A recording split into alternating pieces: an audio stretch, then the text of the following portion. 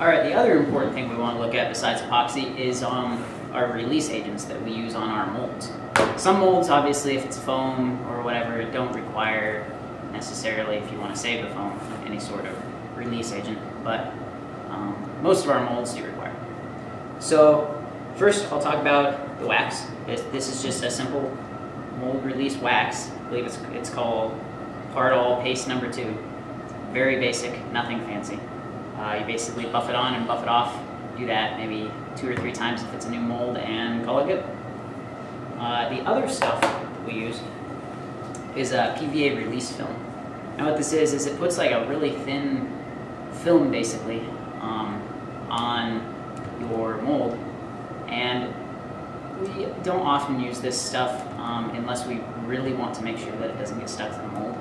And what we'll do is we'll combine it with this, we'll put a couple layers of wax down, and then we'll put the PVA over it.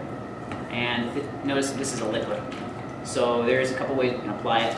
Usually we just use a paintbrush and brush it on. It's like a self-leveling, so you'll see the brush lines, but then they'll kind of level out over time as the stuff dries, which only takes about 5 minutes because it's alcohol based. You can use like a foam rolling brush, brush it on, or roll it on rather, and you can also spray it on using just a spray bottle.